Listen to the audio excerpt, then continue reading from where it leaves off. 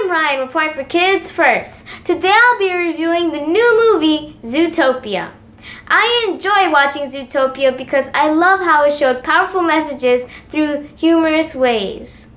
In this movie, you'll meet Judy Hopps, voiced by Jennifer Goodwin.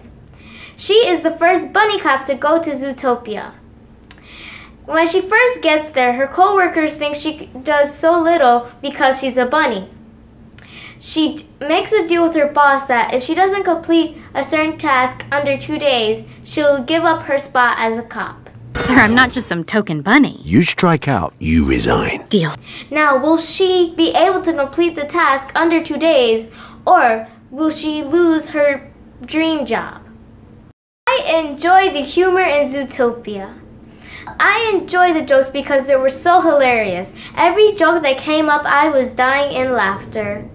I additionally enjoy how it brought up some pop culture references to our everyday lives.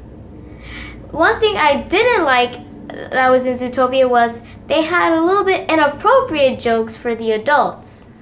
But besides that, this movie was amazing.